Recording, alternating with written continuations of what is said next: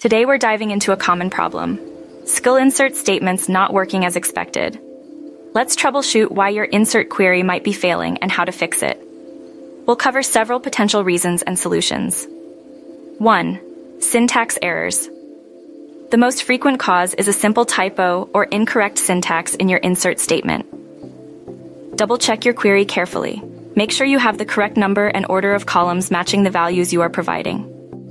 Remember that column names are case-sensitive in some database systems, like PostgreSQL, while others, like MySQL, might not be. Ensure your values are in the correct data type. For example, if a column expects an integer, don't try to insert a string. Always use single quotes around string literals within your values. Incorrect use of parentheses or commas can also lead to errors. If you are unsure about the proper syntax, consult the documentation for your specific database system: MySQL, PostgreSQL, SQL Server, etc. 2. Data type mismatches. This is closely related to syntax errors. If you try to insert a value into a column that has a different data type, the insertion will fail. For example, inserting text into a numeric column will throw an error. Carefully examine the table schema to ensure your values match the data types of the corresponding columns. Consider using functions like cast or convert to explicitly change the data type before insertion if necessary. 3.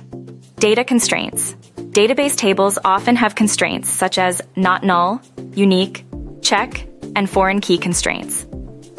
If your insert statement violates any of these constraints, the insertion will fail. A not null constraint means the column cannot be empty.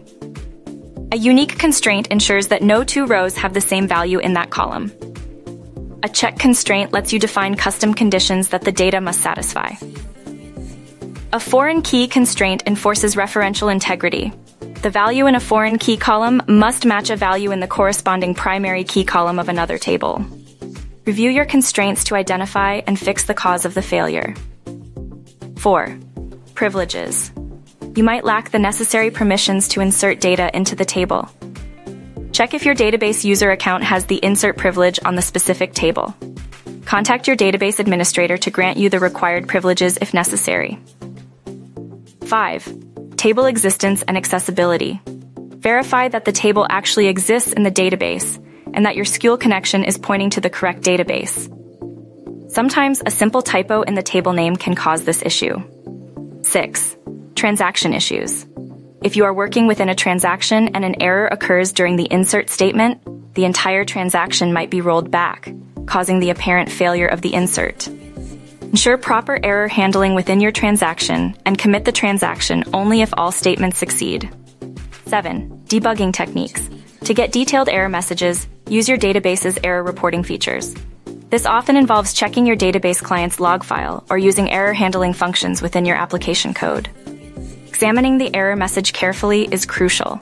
It usually provides hints about the specific problem. If all else fails, try inserting data row by row manually through a database client to rule out application-specific issues.